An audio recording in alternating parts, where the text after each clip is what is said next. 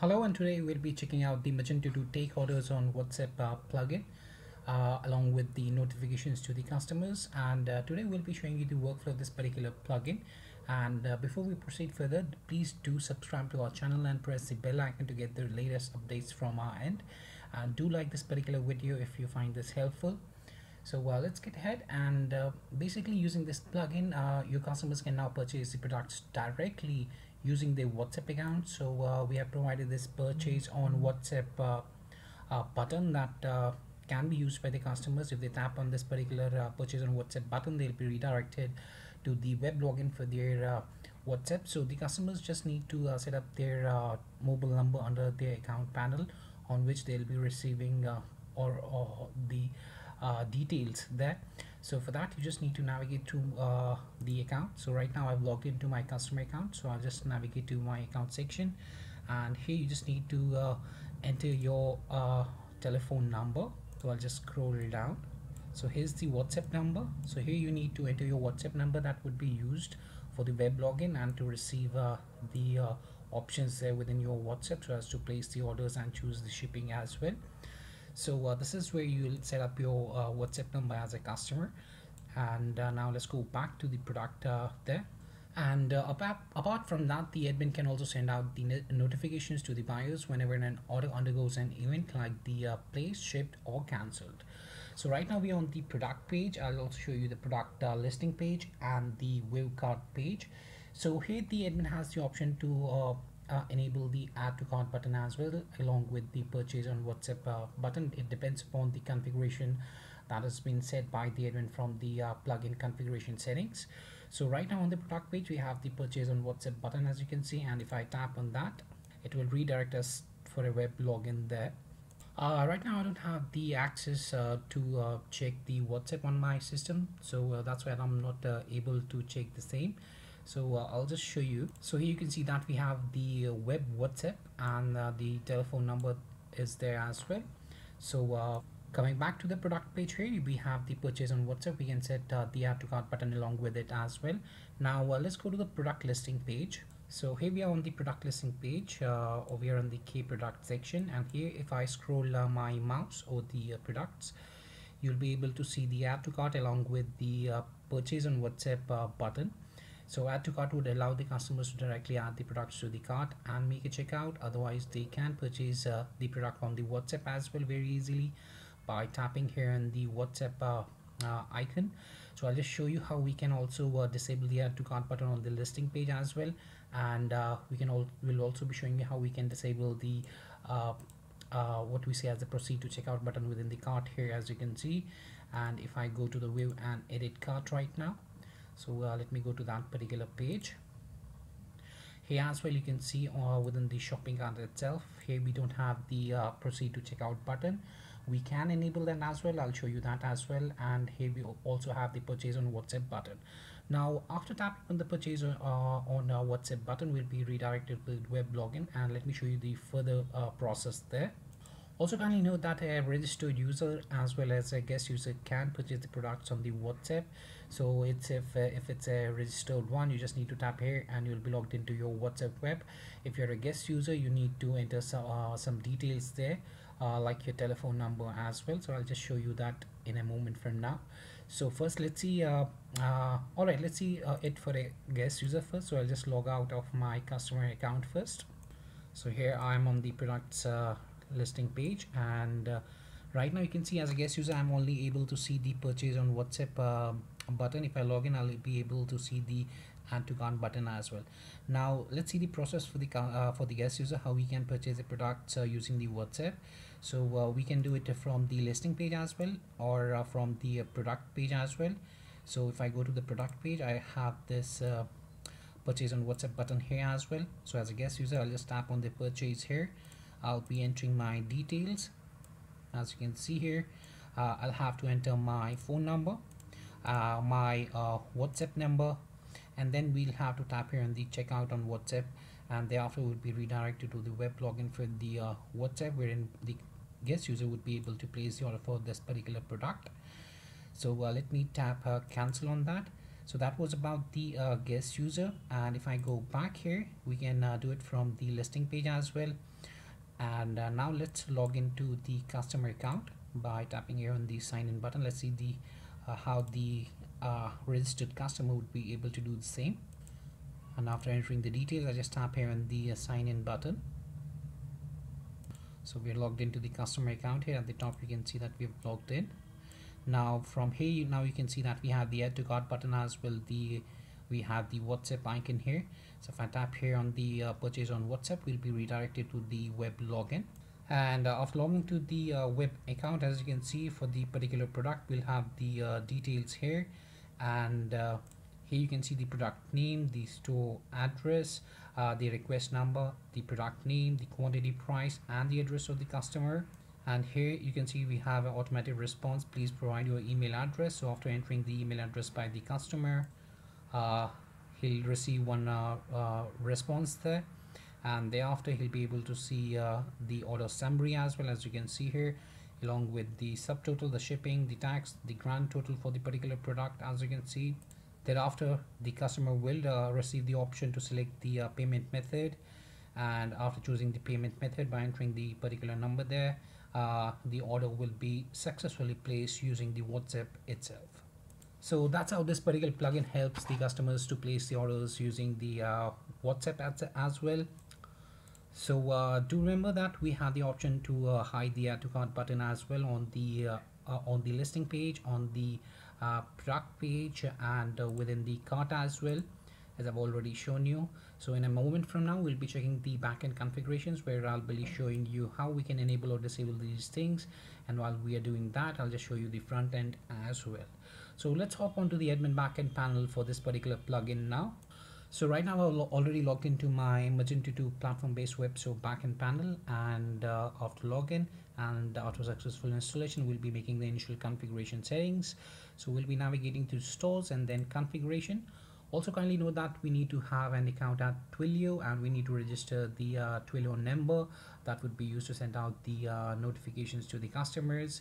And for that you need to create an account. You can check the user guide. Within that we have given the complete description of how to generate the Twilio WhatsApp number there, and how to get the Twilio account session ID and the authentication token that needs to be configured in the plugin backend panel.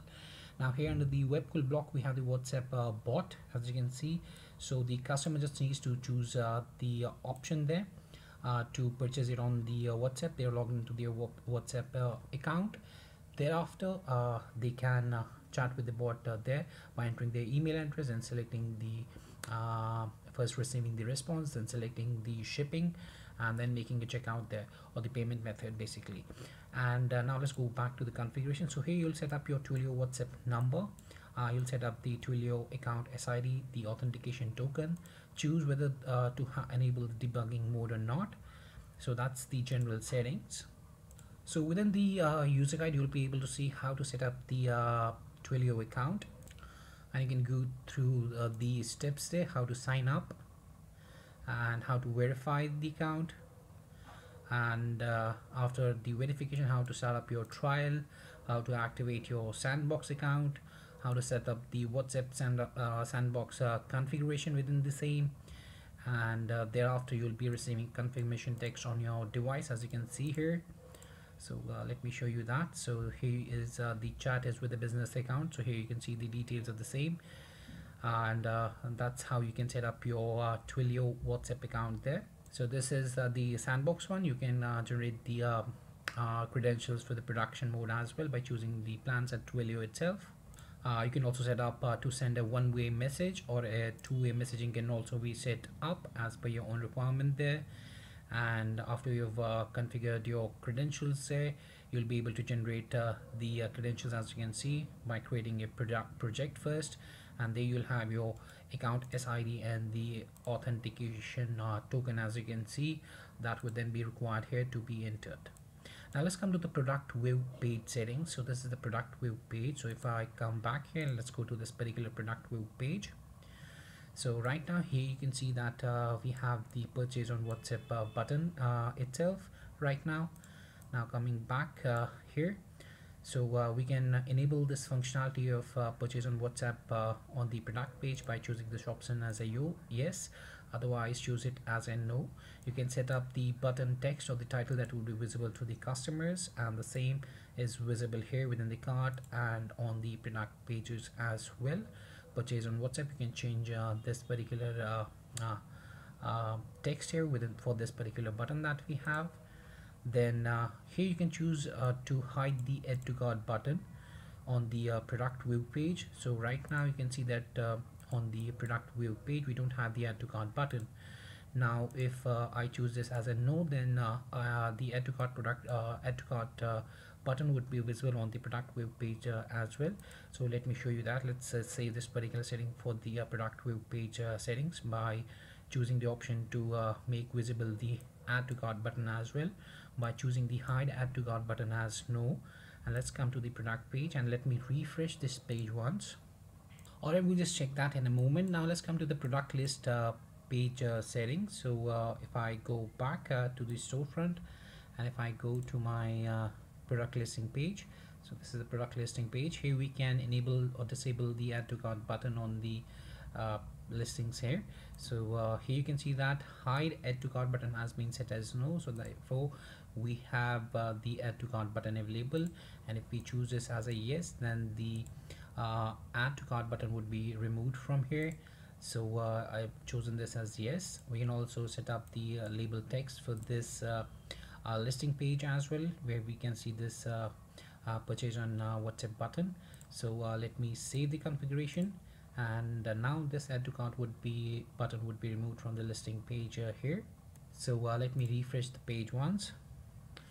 So whenever a guest user comes and we have set the hide add to cart button as yes, at that time the add to cart button would be removed, and you can already see the purchase on WhatsApp button as you can see right now. And now the customer can only purchase it on WhatsApp and cannot add it to the cart there. And the same goes for the cart itself. If I add so right now the customer or the user cannot add the product to the cart, and if we set it as no and tap here on the save button, and the add to cart button would be again visible.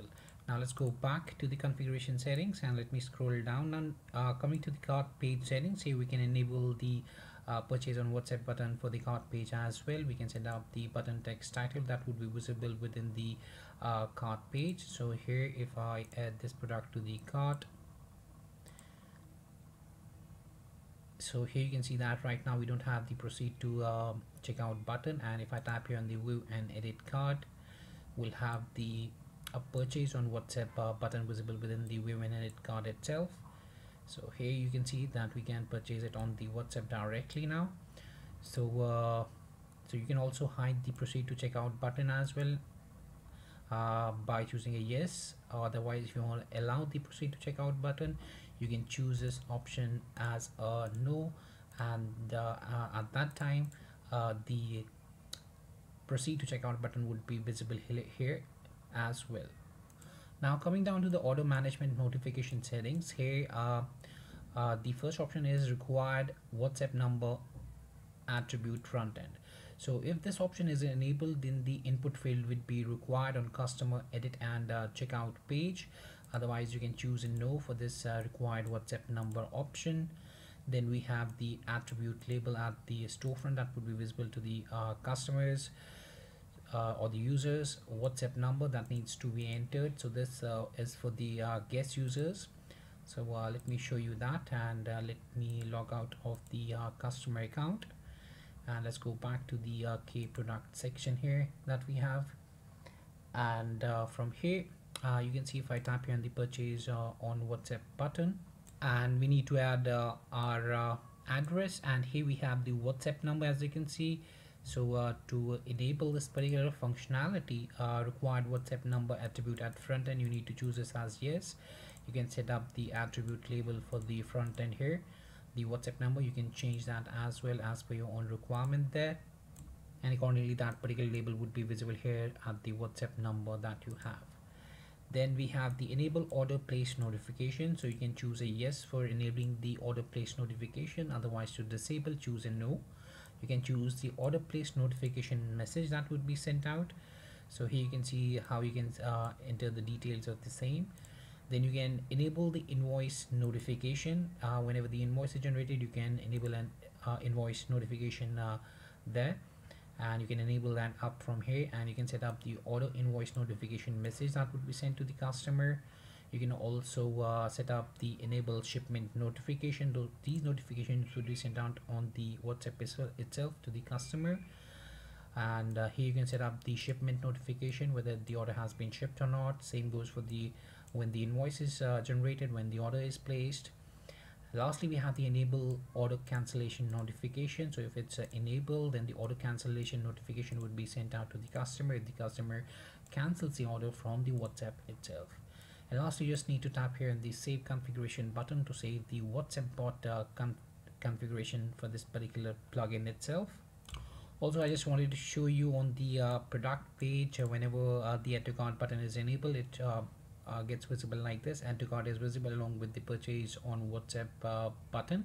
This is in the case if on the product page we have disabled the add to cart button. This is when we have disabled the add to cart button on the listing page. Only the purchase on WhatsApp is visible. This is when we have enabled the add to cart along with the purchase on WhatsApp button as well on the listing page. This is when we have enabled the proceed to checkout for the cart itself, and this is for the view and edit cart, where we have disabled the proceed to checkout button. Otherwise, if we have enabled the proceed to checkout for the button there for the cart page, then the proceed to checkout button would be visible along with the purchase on WhatsApp button itself. So that was much about the Magento to take orders on WhatsApp, along with the order notifications like the order place, cancel, and the invoice generation. And I hope it helped you out in understanding the flow of this particular plugin. If you still have any questions, queries, suggestions, or requirements, then you can kindly reach back to us at support@webkul.com, or you may raise a ticket at webkul.uvides.com. Please do give it a thumbs up if you like this particular video. And thanks for watching this video, and have a great day ahead.